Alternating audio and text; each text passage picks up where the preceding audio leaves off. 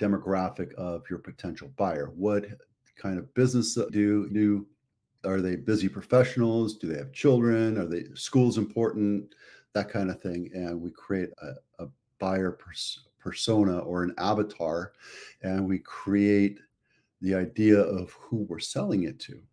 Just like when you go to a retail outlet, whether it's clothes or records or hats, they have a specific persona or avatar that they're niching to. And that's how we market towards your house.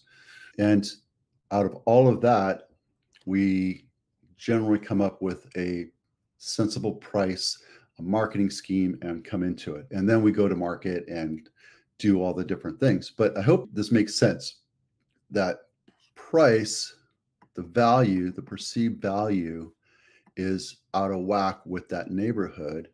It will sit on the market for a long time. Guys, this isn't rocket science, right? You can sell your house on your own if you really want to. It's been on market and they lowered it $50,000. What they should have done is attract the market. So now that the house has been on market 63 days, there's a whole new slew of buyers that are coming through, but they're also saying, why is it on market for so long? And part of my marketing scheme is tempo. I want to have a house that's listed based on a condition just below where it should sell, attract as many buyers as possible on the internet so we can get them in the door and make them want to put an offer on it so we can get multiple offers, and then I can negotiate that up. That's how I'm successful at it. So that's basically a listing presentation.